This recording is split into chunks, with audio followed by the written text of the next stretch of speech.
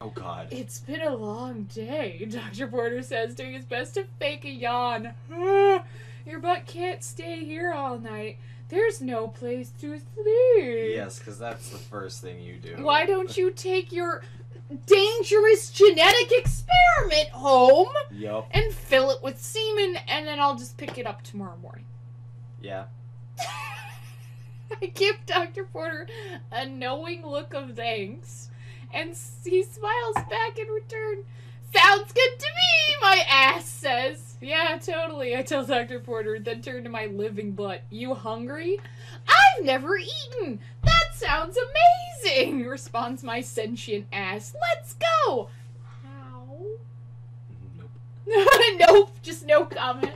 Nope. Just nope, you're just enjoying. I don't know. You're just too much. I don't know what to say to any of this. I really don't. I tried to warn you. I tried to warn you. This is, I'm trying to, like, imagine this and be like, oh my god.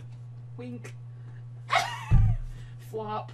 Like, there's probably a dick flopping around. Like, as he's flying, whoa! Well, they tell later that he has a dick, and they don't say it was, like, hidden away or anything. No, so. not at all. Oh, but it is Hunter Tuck. Maybe it's, like, swooped up in there. Who knows? Alright, seeing as it is his first meal ever, I decided to splurge a bit on my butt. Taking him out to a fancy French restaurant in the hip part of town? Yes, because people wouldn't question that. Alright, sir, here's our best table for you and your flying butt! Flying ass! Oh. Yes, oh, droll. How droll. Oh. It would usually be impossible to get a reservation on such short notice, but thankfully I know someone who works here, and she'll be able to pull some strings for me and my flying ass! Yup. The next thing I know, I'm sitting across from my own ass in public, looking deep within his soulful eye. His brown eye. Well, they don't say it's an eyeball eye. No, they don't. They just say soulful eye. So, use your imagination, I guess. I'm not sure what to ask you, I confess. I mean, you know everything that I know, right? Pretty much, says the butt, his wings folded neatly in behind him. He takes a little sip from his wine glass. How? Puts a little stick in it. Savoring every moment before setting it back down on the table. Wait. Okay. Let me think about this. What? He just folded his wings back. So he can't be using his wings. He didn't say he had any arms. Maybe he's like dick. Psychic power? No, his dick. It's so like an elephant trunk. You think it like curled around the glass, brought it over, and then dipped in it, and then pushed it back? Maybe.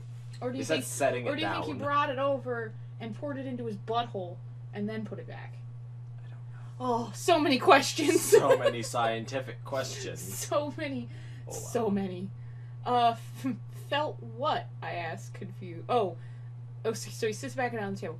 But I've never felt it that right there. Felt what? I asked, confused. I have all of your memories about drinking wine. I know what to expect when I do it, and I know what it's going to taste like, but I've never truly tasted it for myself, the butt explains.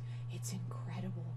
So, you don't have a tongue. Oh my god. He's just butt chugging.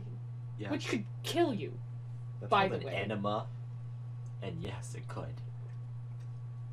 Can't you just get, like, blood alcohol poisoning, like, really fast from butt chugging? Isn't that what it is that kills you? I was gonna say, because it's not filtered the same way if you use an enema instead of drinking it. Yeah. Right. So it's not filtered, so yeah. It would just be, like, a lot faster, and it'd hit you a lot faster, and it'd be higher proof still, I guess. Yeah, anyway. I don't know. Don't do it, kids. Don't, no. Just stick with cocaine. No. Whoa, I say. This is amazing. I'm actually kind of jealous of you now. Really? Asked my living butt. Why jealous? Well, I know we're both 22, but at the same time you have so much to experience. Everything's gonna be new and exciting for you. My butt smiles. Yeah, I suppose it is. Like this fucking steak I just ordered. Yeah, I laugh. You're really interested in food, aren't you? Well, I am a butt. My butt jokes. That's probably the best line of anything ever. My butt jokes. Because it works on so many levels. I laugh out loud at this, impressed with my his similar sense of humor to my own. For the first time in a long time, I feel like I'm sitting across the table from someone who really gets me. Deep down, the core of my being. Butt jokes. It's hard enough dating as a gay man. So his butt has no hair. In today's world of casual hookups and reckless flings, I'm looking for something more, and incredibly, I think I may have just found it. So there's your answer. We just need to clone you a sentient flying ass of yourself. No. That wouldn't work out either. Oh, he pounded in the butt by my own butt. The butt's at top in this. Okay. That's not necessarily where I was going, but that would come into play eventually. Eventually. Eventually. Can't really take it home to mom. Eventually.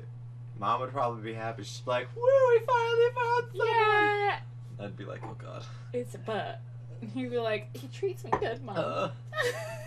God, Mom, I just want to hang out with my golf friends. With my butt friends. With my butt friends.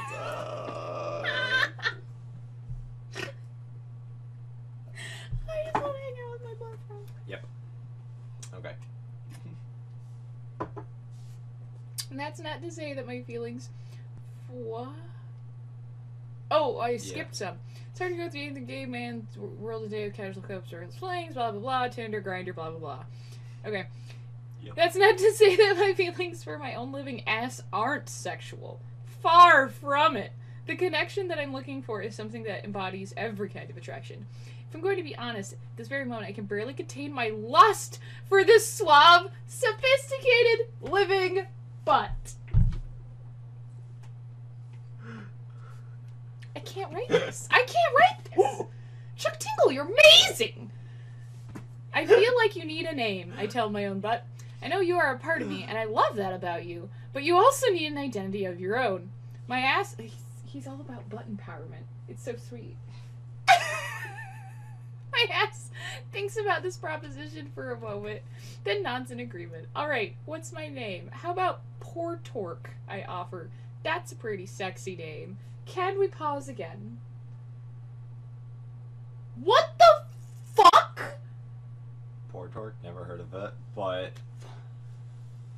I don't know. I'm gonna name my first child that. Please don't. Poor Torque. Poor Torque, my ass repeats aloud. Yeah, it's very manly, but it's also seductive. I like that name a lot.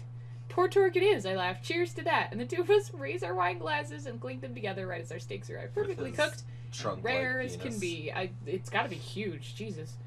I watch as Poor Torque slices off a thin, tender strip of meat and then chews it happily, swallowing it with complete satisfaction. How? No. Don't think about it too hard. You might implode. implode. Oh, man. And I ask, what do you think? My winged ass smiles. It's incredible. Suddenly, I find myself overwhelmed with lust for this incredible butt. I thought you already was, like, overwhelmed. Or nearly overwhelmed. I know that this is only the first night. Like Goblin King tight? Yeah. Yeah? Okay. I know that this is our first night. We've only known each other for the first night. Blah, blah, blah. This is as real as it gets. If I don't say something now, I will regret it for the rest of my life. Is there anything else you've wanted to experience? I ask Poor Torque. The living butt immediately picks up on the weight of my words, eyeing me suspiciously. Yeah, of course, he says. Anything that I can help you with? I question, continuing to lead him along. I can immediately tell that Poor Torque understands what I'm asking of him, reading between the lines with expert precision. The butt hesitates for a moment, and then finally offers...